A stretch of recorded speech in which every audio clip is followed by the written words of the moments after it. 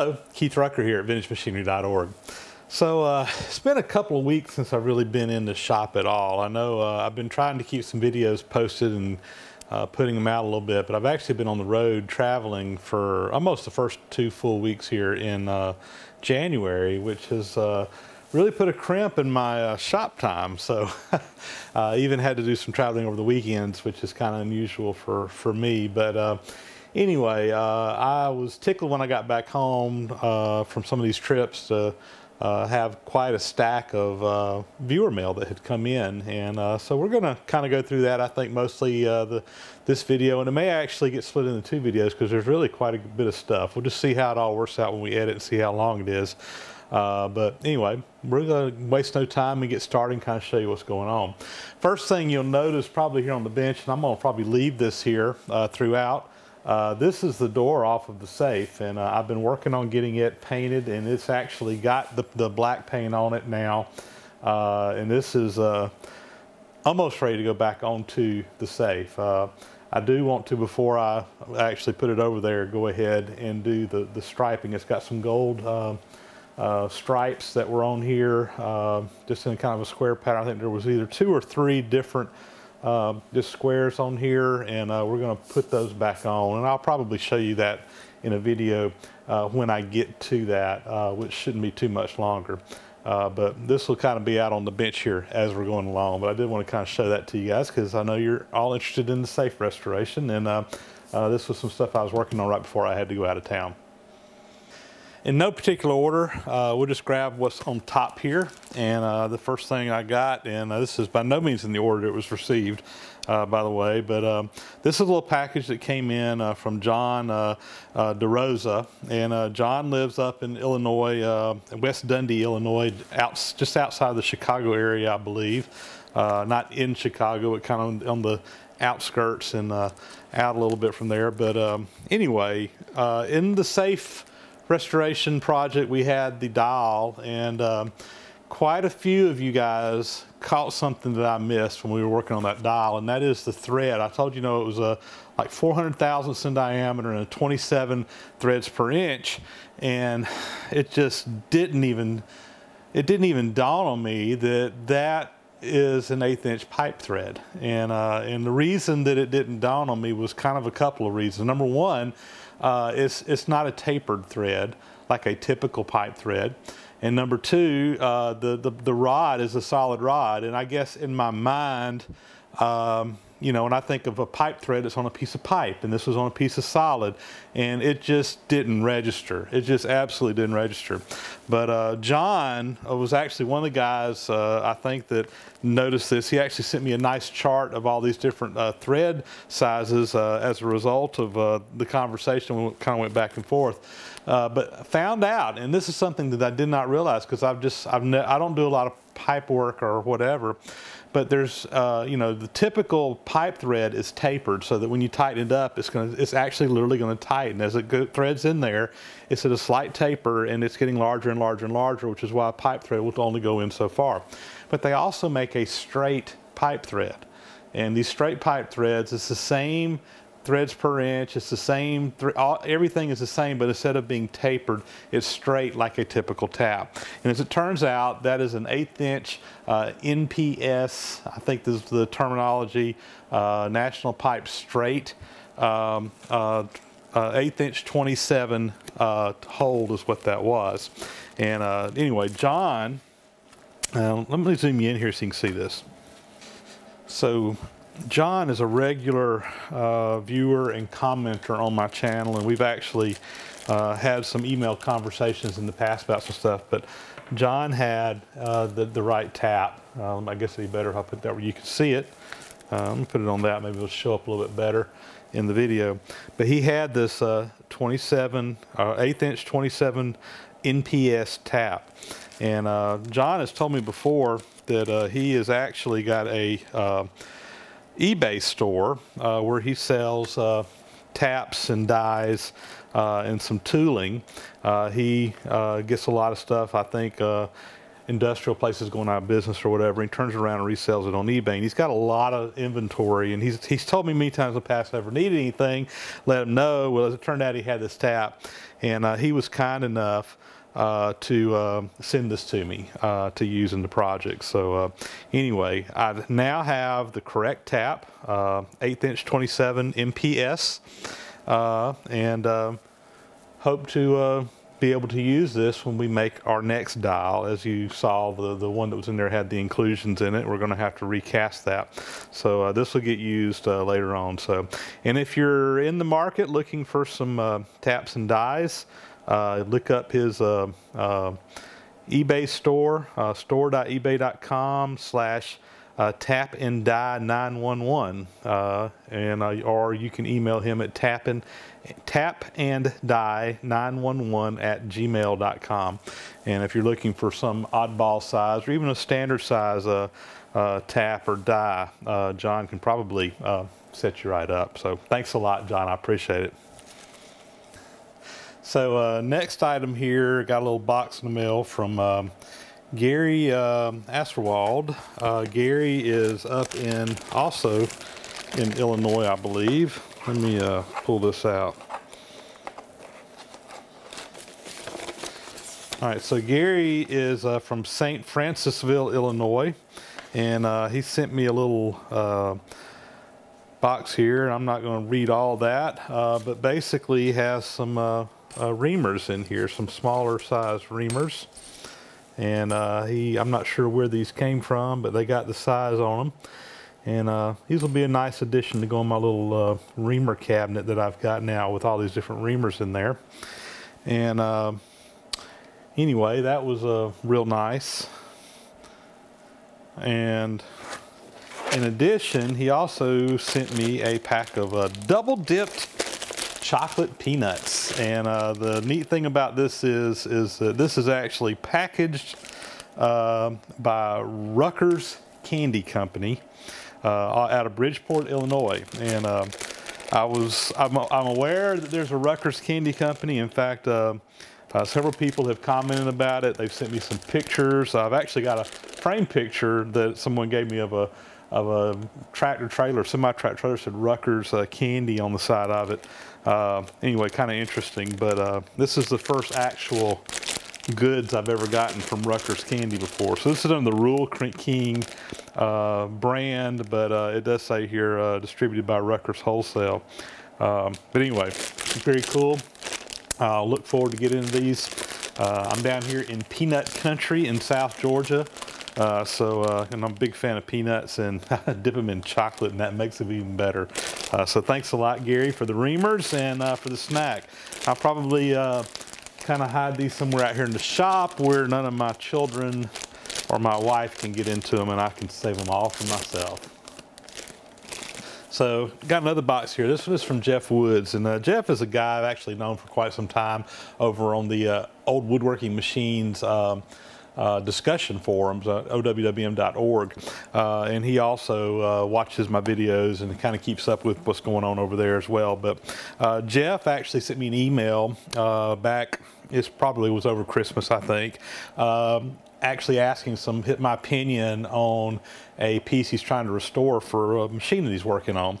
And as we were emailing back and forth, he said, hey, I've got something that you might use. I picked up somewhere. He doesn't do machine shop work. He's strictly a woodworker. But he picked up a bunch of boring bars. Anyway, he said, I'm going to send these to you. So let me zoom you in here and we'll show you what we got. These are little boring bars that like go in a boring head that you use on a milling machine, or you can use these on a lathe. You can use these on a lot of things. I believe most of these are carbide tipped, but there's a whole bunch of them. They're, you know, quite honestly, they're pretty heavily used, but you know, there's probably still some life in them.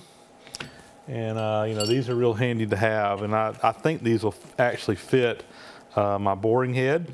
And if not, I'm sure we can find other uses for them as well. So that one there looks like the carbide's almost completely gone, but most of these have a usable. That one there's chipped out as well. But anyway, that one there's still got some carbide on there. So anyway, we got a little set of boring bars here that go in a boring head. And anyway, it'd be nice to have some extra tooling around. You never know when this kind of stuff comes in handy. And you know, this is a good set to have too, from the standpoint that if I ever need to do a custom grind for some unusual job, you know, I wouldn't feel bad about grabbing one of these and grinding on it rather than using one of my nicer ones that I have. So anyway, we'll put these in the toolbox, and I'm sure they'll get used at some point in time. Thanks a lot, Jeff. Up next here is a box that came in from Peter Fotes. Peter is out in Bountiful, Utah, which is in the Salt Lake City area. And Peter actually had contacted me back, it's been several months ago now actually, I think it was even back before Thanksgiving, but he had sent me a message and told me that he does some tool grinding. And I think I had a video where I had some end mills that needed to be resharpened, and he said, you know, send me some, and he'd see about doing some resharpening. Well, I quite honestly dug up a really big pile of end mills, and it was so many that I just felt guilty about sending that many to him. So actually what I did was I sent Peter a bunch of end mills. A lot of them were smaller end mills. And I said, look, you know, I don't need all these back. Keep some for yourself, you know, use them, whatever. It's just in toolboxes and different things that I've gotten over the years. I get a lot of, I had a bunch of end mills, and, you know, and I just kind of threw them all in a little coffee can or something, and they were just sitting there. They were of no use. And so anyway, I sent a bunch to him, and I said, you know, there were some of the bigger ones in particular that I wanted to get resharpened. And Peter was kind enough to do some resharpening for me, and he returned those back to me. In fact, Peter, I'm not sure, but I think some of these are actually ones that I didn't send you, that you sent me back. I may be wrong. It's been a while since I sent them, so I can't remember exactly what I sent him, but I think some of these were some extras that he sent back along, which is really nice. But let me zoom you in here and kind of show you what we got.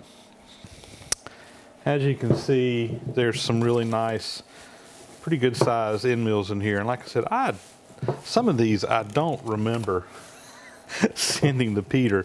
I may have, but there's some really nice big end mills in here that I sent to him, or that was sent back to me. Now some of these smaller ones like this, I mean, this is still a 1-inch end mill. I know I sent him some of these. That's a 3/4 inch. Anyway, he had these all packed up real nice, and I've kind of pulled them all out where it'd be easier to get to. But anyway, as you can see, a nice selection here of some larger size end mills primarily that he went in and reground for me. And I haven't even pulled off. All these were he had coated. And this one here's in a box, so I'm going to kind of just check out his work, because I haven't even examined any of these real close.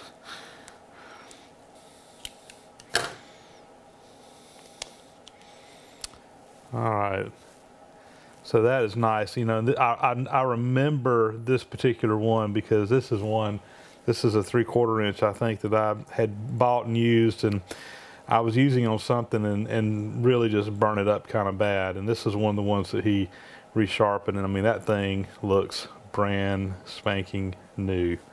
So anyway, Peter, I can't thank you enough. I'm back in business here, you know, and particularly some of these bigger end mills.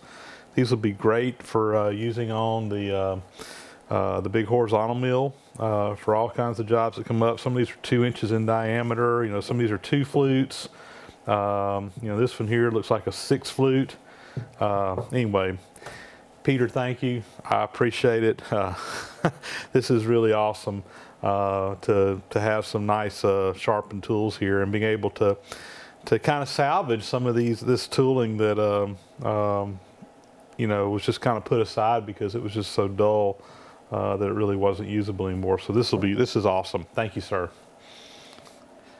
All right, so the next item here is not a gift, not a viewer gift, but this is an eBay purchase that I just picked up. So I had shared with you guys in a recent video that I'm kind of on a quest for a complete set of Greenfield Tap and Die Company tap handles or tap wrenches, and I was particularly needing a 00, a 0, and a number 4 size tap handle to kind of round out my collection.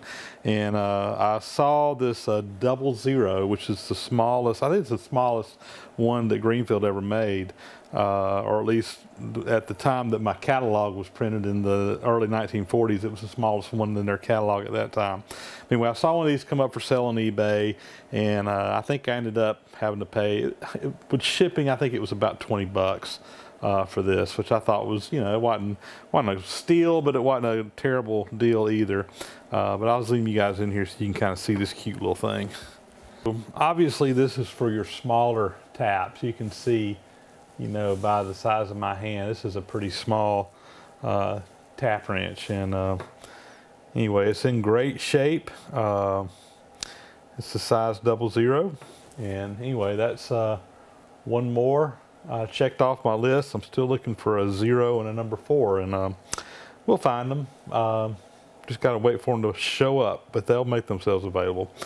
These aren't super rare, but anyway, I'm just looking forward to getting my full set. That collector in me. I don't like to be classified as a collector, but sometimes I guess I do kind of become a collector. And this case, I just really want a complete set of these tap wrenches. So anyway, we'll find them. This next item is kind of an interesting item. So you guys might have seen the series of videos I did a couple of weeks ago where I made a set of these key plugs for a Crescent joiner or planer head. And anyway, a fellow was needing some, and I volunteered to make some for him. And I made some extras, and again, I posted them, the extra ones up for sale over on the OWWM discussion forum, because I knew there were some guys looking for them. And sure enough, there were. And I pretty much have sold all but maybe 2 or 3 of my extras now. But when I posted that, I thought it was funny because right after I posted it, there was a gentleman down in Louisiana that contacted me and said, "Man, I wish I had known that you could make those," because he said, "I bought a joiner and it was missing like 3 or 4 of them.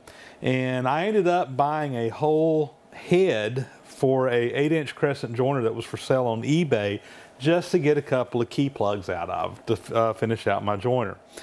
And when I saw that, I couldn't believe it, because I actually have a Crescent 8-inch joiner that I bought years and years ago. It's a very, very early Crescent, made in the early 1900s, I think about 1903, based on the serial number. And when I got that joiner, it's got a square head in it. And the square heads in a joiner is a very dangerous thing. It's a square head that you bolt knives down to, similar to how we put knives on the planer matcher that I'm working on restoring. In the planer matcher situation, it's really not a big deal, because realistically, you're never going to get your hands close to it. With a joiner, you're literally running your hands almost right over this with just a board in between it. And back in the early days, those square heads were really bad, known for, as people on a joiner in particular, where you were working in close quarters with it, that it would actually just pull your whole arm down in there, because it had these square corners coming up, and it would literally just pull it down in there, and it would amputated many people. It was very dangerous. And anyway, I bought that joiner. It had a square head, and I said, well, maybe one day I'll find a round safety head for it. Well, in about 1908, Crescent came out with their round safety head, and the biggest difference is that the cylinder on here is round rather than square. You know, you can still get your hand down on this thing while it's running, and believe me, it can do some serious damage. But if you get your hand on this, you know, it's going to take some skin off, it's going to probably take some meat off, but it's not going to pull your whole arm in and take it out to the elbow.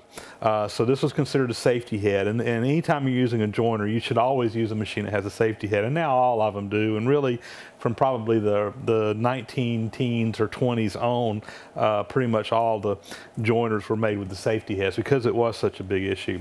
Well, anyway, when he told me he had bought an 8-inch Crescent head, safety head, I'm like, do you still have the head? Because, you know, I could really use it, because that's kind of what I've been waiting on to restore that machine. And sure enough, he still had the head, had no use for it.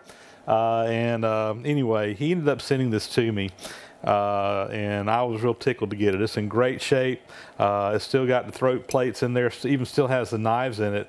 He just pulled the key plugs out, and it takes 6 of them. It's a 2-knife head, and he pulled the key plugs out and sent it to me. But hey, I just made key plugs, so I pulled 6 of them out to keep for myself on here. But I had some questions from guys on exactly how these work. So since I've got a safety head right here, I'm going to zoom you in here, and we'll kind of show you how this particular piece works to maybe kind of finish that story on making the key plugs.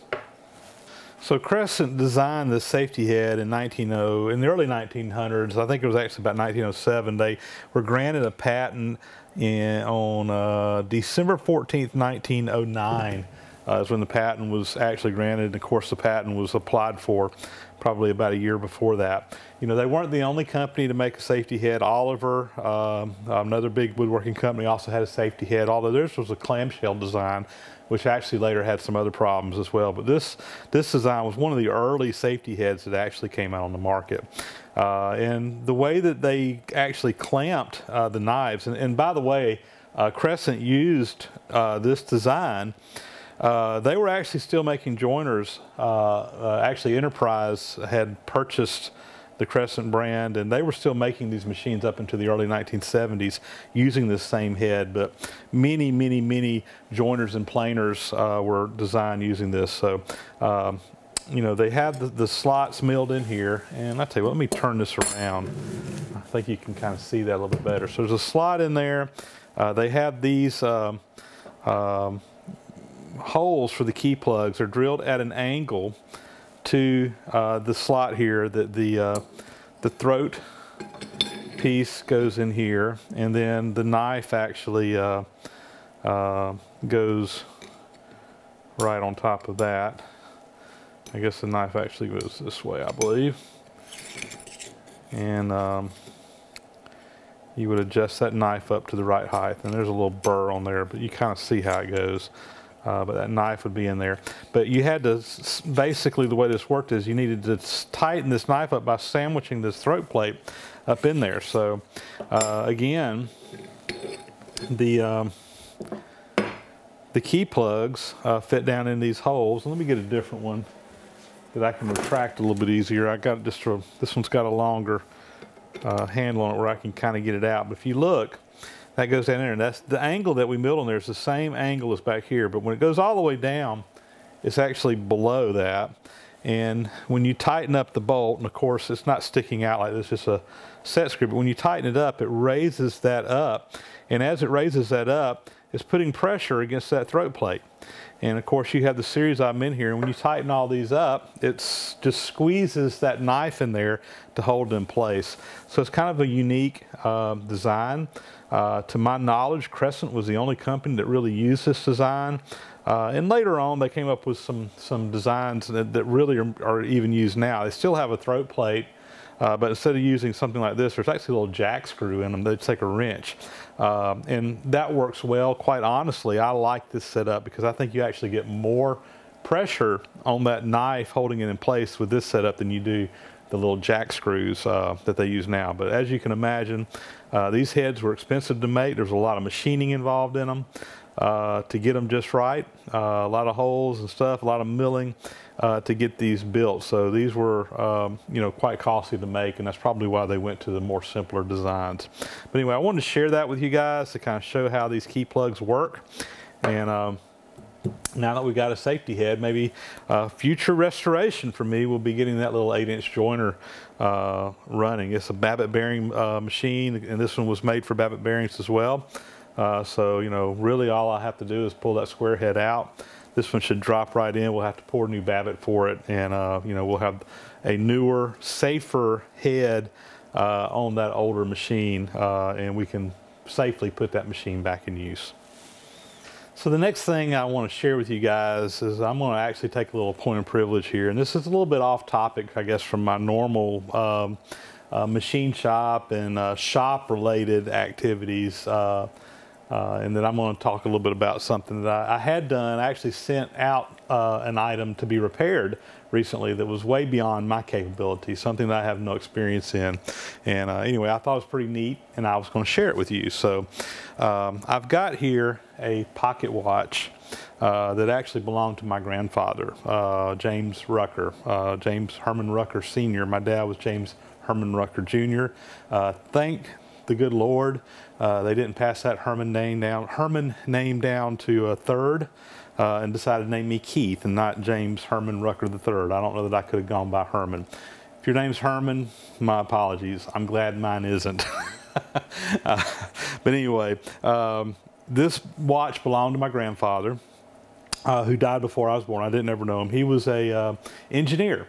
That worked, not a train engineer, but a mechanical engineer. Interesting, he never went to college. He was just someone who was mechanically good, and in the 1930s, toward the tail end of the Great Depression, he was out looking for a job. Got a job working with earth moving equipment up in Toccoa, Georgia.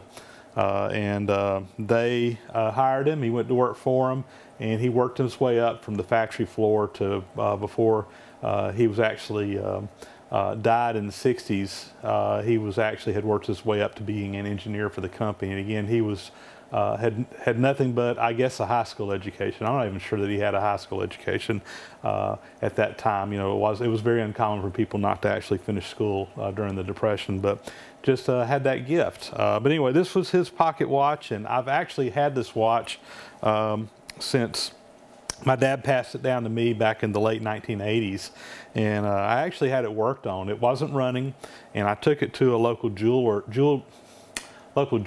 in town, can't speak, that was a watchmaker, and this was about 1988 or 1989, somewhere along in there.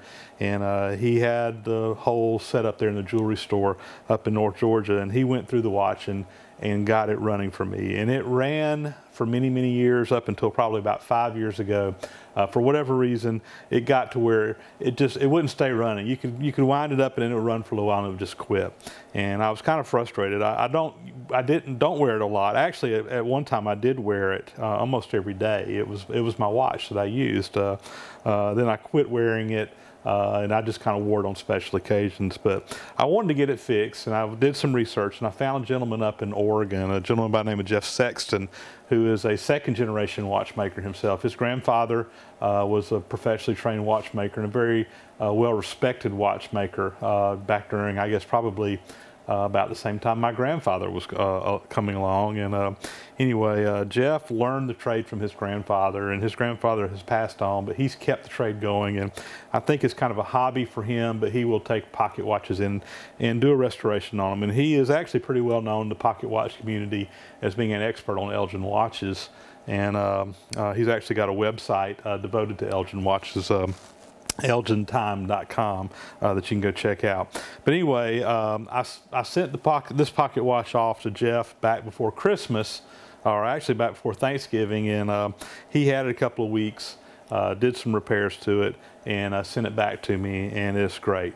And I'll zoom you guys in here. We can see it a little bit later in just a minute. But I was so happy with the results of this first one that he did that I actually sent him another pocket watch. And this one here, this kind of a nickel-plated one, this is also an Elgin. Both of these are Elgins. I think the gold one here that was my grandfather's was purchased, I can't remember if it was the late 40s, early 50s, somewhere along there. I'd have to check out the serial number on it again. My shop cat's down here getting into something. I've found some packing peanuts and is making a mess. Okay. Anyway, so anyway, this one belonged to my great grandfather, Mr. Mose Fleming, who was my dad's mother's father. And he's actually the same one that owned the safe that I'm restoring. And when I got the gold watch, I was also given this one, and it was also not working. And I decided to have the gold one worked on back in the 80s, but this one here actually had a few more. The guy told me it was going to be a little bit more work to get this one going, and you know, I was just kid out of school, working in a machine shop, not part-time, but didn't have a lot of money. So I just got the one watch fixed. Well, I ended up sending this one back to him. This one here I think was made in 1903. And like I said, I knew that it had some issues, but Jeff went through it, and it is now running as well. And when I got this watch back just the other day, it's the first time I have ever seen this watch run in my life. So I was tickled to death when I got it. And so Jeff has worked on both of these watches, and I actually have a third pocket watch, this one here. And this one doesn't have a family connection, but it's just one I picked up along the way. And the reason I picked this one up is because it is what's called a railroad watch, and it's a little bit different than the other ones, and I'll kind of show you the differences than a railroad watch and just a standard pocket watch. A lot of people call all these pocket watches railroad watches, but they were true railroad watches in the day. So let me zoom you guys in here and let you take a closer look at my pocket watches. So this again is the first one that I sent to Jeff, which was my grandfather's watch. I think it was made in the early 50s, but again, he got it running just fine. This is a decent quality watch. In fact, I can't remember how many jewels it has, but we'll take the back off here, and because it's in here. This is kind of neat. If you've ever looked at these, I don't recommend taking them off a lot. This one here is a 17 jewel watch, and you can see it running in there. When you bought the watches from Elgin, you actually just bought the works, and the watch case itself was not made by Elgin. You would actually buy that from the jeweler, and he would fit the works in there. And quite often, they put a lot of decorative designs on these watches on the inside, even though you really didn't see them. But this is a 17 jewel watch, and again, the jewels, that's one way that they determine the quality of the watch. And the more jewels it had, the better it would keep time. And they use the jewels, you can kind of see in here, these were used for bearings for the different moving parts to run on. And the jewels have very low friction, so it'd be like a ruby, or I'm really not sure, but it was a jewel type material that was used in there. So anyway, he went through this one and got it restored for me. So this is again 17 jewel. This is a pretty good watch, and that was another reason when I got my first ones restored that I chose to use this one, because this one was a much higher quality watch than this older one here. So this one here, we'll pull the back off of it. We'll just unscrew the case. There we go. And again, you can see the designs in there. This one here, let's see how it says how many jewels it has. I don't see it written on there, but I think this one is only like 7 jewels. So this was a lower quality watch. And again, it was made about 1903 or 1904, if I remember right. And again, this one belonged to my great-grandfather, Mr. Mose Fleming. But even though it's not a real high-quality watch, this one here means a lot to me personally, just because it did belong to my great-grandfather. Now, the last watch, again, this is not a family watch. This is a railroad watch, and it says on here B.W. Raymond, which was kind of the brand for a high-quality railroad watch. And this is a 21 jewel watch, which is a really, really high-end watch. And one of the things that differentiates a railroad watch from other watches is that the railroad watches were some of your highest grade watches that the watch companies made, and they typically kept better time than some of the lower grade watches. The extra jewels in there, on a railroad, you're doing a lot of moving, a lot of bouncing, so the extra jewels in there really kind of helped keep them straight, or help keep them running better. So we'll put the back on this one. But another big differentiating feature of a railroad watch, on a regular watch, to adjust the time, the stem on it, you turn it to tighten it, and then to change the time, you pull it up and you turn it again, and it'll change the dials. I don't want to move them right now because they're set, but that's how you would do it. You would pull that stem up. Well, on a railroad watch, they wanted to make sure that you couldn't easily bump the time off.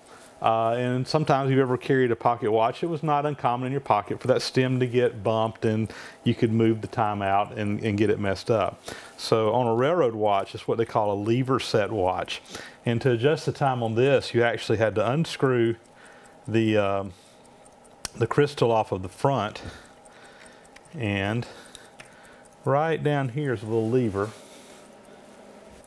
Once you get that off, there's a little lever that's built into it. So I'm going to take this little chisel here and I'll pull this out. It's kind of hard to get out, at least on this watch, but there's a little lever there, and when you pull that lever out, now when you turn this, it actually changes the hands. This stem does not move up and down, and when you set it, you push that lever back in and then put the crystal back on. So that was another added way of making sure that these watches stayed set properly, because you really had to go through a lot of steps to change the time on a railroad watch. And typically on a railroad watch, they would set the time once a day. In the morning they would synchronize their watch or whatever, and then it would stay running all day long, and they would have to test these watches from time to time for accuracy, because the railroads obviously were keeping close time. So this is a much higher quality watch, the railroad grade watch. So if anybody has an old pocket watch that they want to get worked on, I highly recommend Mr. Jeff Sexton. He did a great job for me. You know, I'm not getting anything out of this. He's not a machinist, but he is a true craftsman, and I have a tremendous respect for that. And he's keeping a art alive in these old pocket watches and timepieces, and I very much respect him for that. There's his card there with his email on there. If you like pocket watches or are interested, I recommend you check out his website at elgintime.com. He also has a Google Plus page where when a watch comes in to be worked on in his shop, he actually talks about it on his Google Plus page, and shows pictures of it being disassembled and reassembled, and talks about what has to be done to get individual watches fixed. And then he'll usually post a little video of that watch running once he gets it running again. So it's kind of interesting. You can kind of follow the work that's being done on his bench online. So anyway, you can check that out as well. So anyway, I hope you guys enjoyed seeing some pocket watches. I don't know if you're into pocket watches or not, but I kind of like them. I don't ever wear a wristwatch. Long stories there. I have to tell you about some of my horror stories with wristwatches, but I will occasionally wear a pocket watch. And when I'm up on the locomotive, steam engineering, I typically will have one in my pocket, just because I'll carry this little railroad watch with me, just because it kind of helps you look better in character. I will say on pocket watches, some things I've learned from Mr. Sexton through the process of this. A pocket watch should be cleaned regularly. If you got one, even if it's running, it's a good idea to send it off and have it cleaned every so often. When they were using these things on a daily basis, they recommended having them cleaned and serviced once a year. And two, back in the old days, the oils that they used to lubricate these with were animal oil, usually like a whale oil, which obviously we don't use whales for oil anymore. Now the petroleum-based products that they put on these, they don't break down, and the oils will actually last and lubricate much longer. So, you know, they now say probably every 5 to 10 years you should just send it off and have it serviced, and have it cleaned and have it checked out.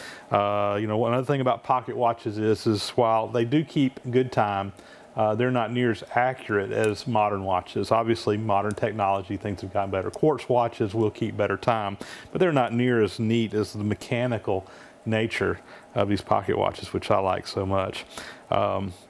And, you know, getting one worked on, you know, just to get one cleaned, you're probably looking at, you know, $100, $150 from Mr. Sexton, which seems like a lot of money, but when you look at the time involved in it, it's not a lot of money. The problem is that the value of these pocket watches, you know, you would think these would be really high dollar, very valuable items, but they're really not worth a whole, most of them are not worth a lot of money. Now there's some that are collectible, and that gets into a whole other realm of things.